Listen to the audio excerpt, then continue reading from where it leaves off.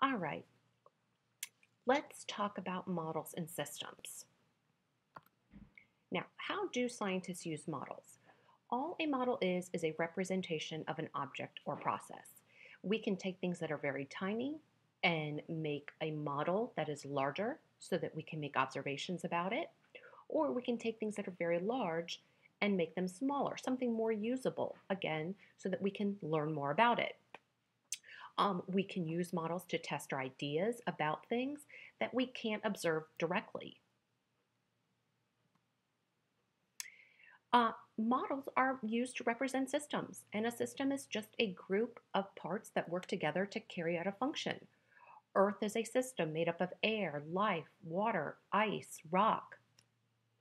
If you recall, we did Mystery Tube, where you weren't sure about what was going on inside of that system, but you made a model and you tested it. And if your results were the same, then you knew that you had a good representation of what the mystery tube was. Now, some common characteristics of systems. All systems have to have at least one input, which is the material or the energy that's going into the system. They have to have at least one process, which is that action or series of actions that happen inside the system.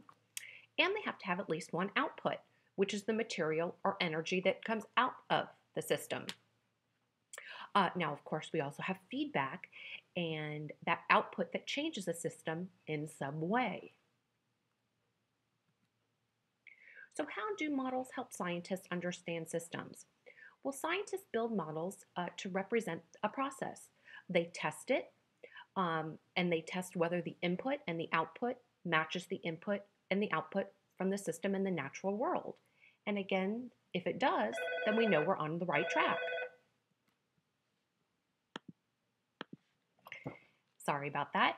Now, there are different types of systems. There are simple, which just have a few parts or steps.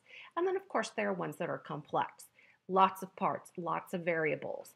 And they can be difficult to build. And so what scientists typically do is just model one specific part of a whole system.